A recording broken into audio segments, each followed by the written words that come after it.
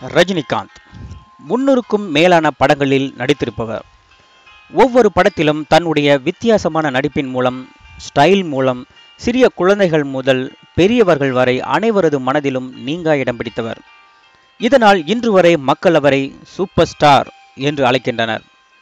தமிழ்நாட்டின் ஒரே super star Rajinikanth அவர்கள் மட்டும்தான்.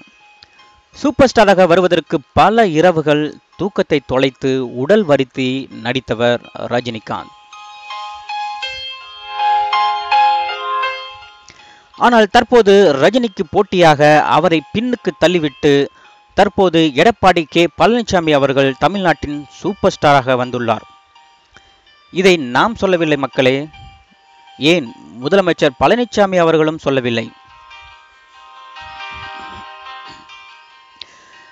பத்திரிகையாளர்கள் சந்திப்பில் பேசிய தமிழக உள்ளாட்சித்துறை அமைச்சர் திரு SP வேலுமணி அவர்கள் கூறிய வார்த்தைதான் இது.